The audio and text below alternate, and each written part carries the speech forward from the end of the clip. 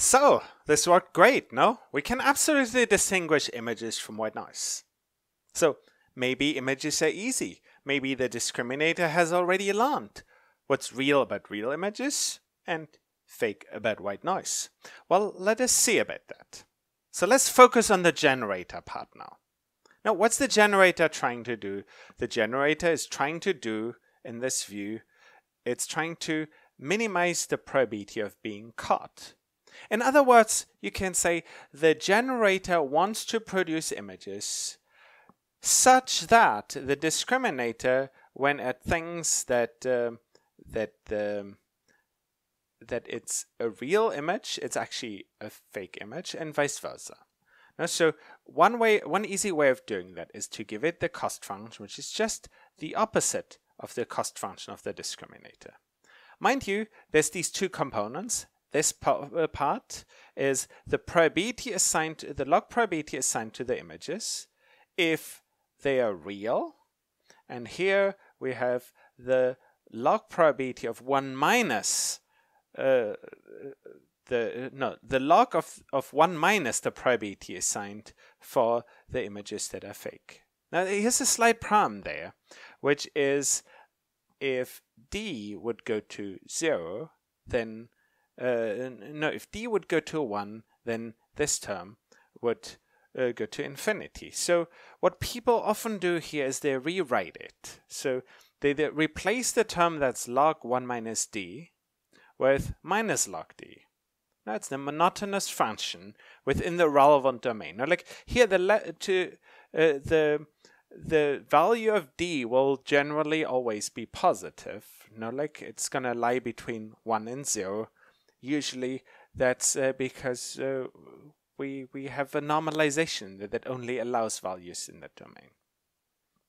Okay, but the original cost function goes to infinity as we approach, to minus infinity as we approach 1, whereas the newly rewritten one stays in a more meaningful range as we approach 1. So that is the cost function that people then often use for GANs. Now, what's the GAN learning idea when we talk about probability distributions? Now, like what goes in is a random number. Maybe what we want to have is a probability distribution like the green one here. And what we are learning is effectively a mapping of a random number into the space X, so that ultimately after learning, the two distributions are the same. And therefore we have ongoing low loss. Now, how's that going to work? We're going to produce a vector z of random numbers. We will either draw them from a Gaussian distribution or from a uniform distribution. Now you can say any one vector maps onto an image through the network that we'll be training here, through the generator network. Now, like any vector maps to something. Why do we need those random numbers? Well, we need the random numbers to describe the variability that is in the data set. Now, like you can say the poses of the heads of the cats, and there's the size of their eyes, and there's the position of their ears, and so on and so forth. So there's a lot of degrees of freedom within that image manifold. In fact, it's quite interesting with this cat. It's a little disturbing because it's unclear what happened to the rest of the body of the cat. In any case, it's a fun webpage, thiscatdoesnotexist.com, which will give you every time you go there a new cat that doesn't actually exist.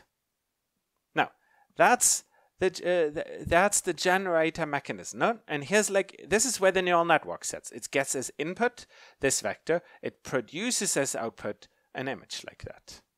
And now that we have a discriminator, let us freeze the discriminator. Let us use a simple multi-layer perceptron generator. Let's give it a couple of layers with real nonlinearities and ask, can such a trivial generator win, which is ultimately make the discriminator no longer know the difference between real and fake images? And then, of course, there's this question that's underlying here, which is, are the images it produces actually in any way close to real images?